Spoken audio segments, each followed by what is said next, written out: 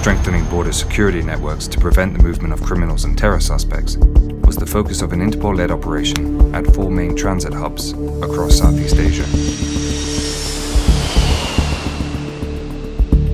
Undertaken at international airports in Indonesia, the Philippines, Cambodia, and Myanmar, Operation Red Lotus sought to strengthen collaboration between immigration and law enforcement agencies by utilizing Interpol's full range of global policing capabilities to carry out enhanced passenger screening.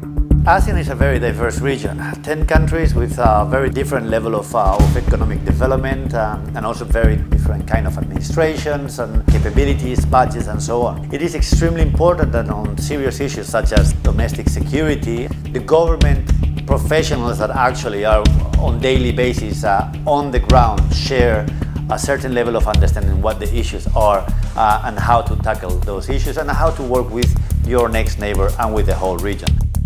Over 18 million passenger checks were conducted during 1 month of operational activity, resulting in more than 200 potential threats identified following hits against Interpol databases. These saw the arrest of 4 individuals wanted on fraud and abduction charges.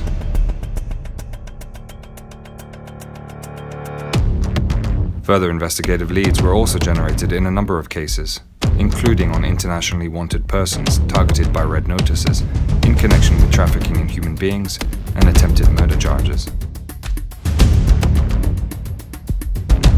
Part of the training, and then which leads to the operations, instills an institutional standard. As we see here today, we have several officers that are getting trained in both the practical use of the devices, but also the ability to use them in the field in real time. And that's one of the goals of this, is to make sure that people are working seamlessly across all of the region. During these 2 days of workshop, we were delivering training on services, tools and databases for the migration officers. They are doing a great professional job, systematically screening against our databases in Interpol. So what we are doing here is trying to improve their skills, giving them the opportunity to review their standard operational procedures with our support to improve and enhance their border security.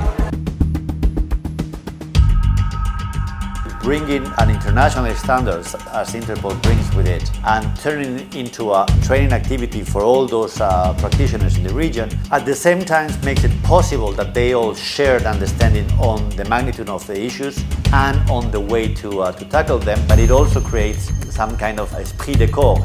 Training from that point of view around an international standard is a fantastic way to contribute to cooperation in Southeast Asia on matters that are on direct interest of the security of Europeans as well.